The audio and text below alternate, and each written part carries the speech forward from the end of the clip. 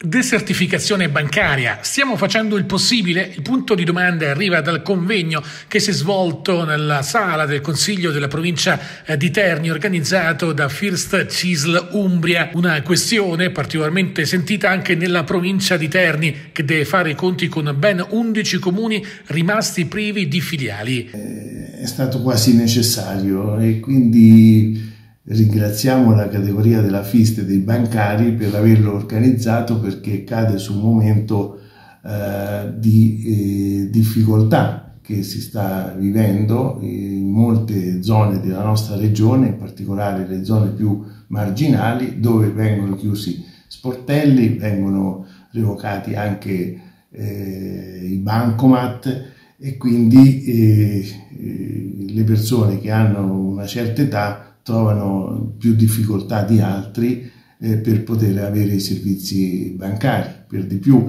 l'aspetto di uno sportello bancario con il personale aveva anche una funzione sociale. Poi c'è anche l'aspetto della sicurezza. Molte truffe si stanno verificando a danni degli anziani e quindi diciamo sono la categoria più vulnerabile e che soffre di più questa carenza nel territorio dei sportelli.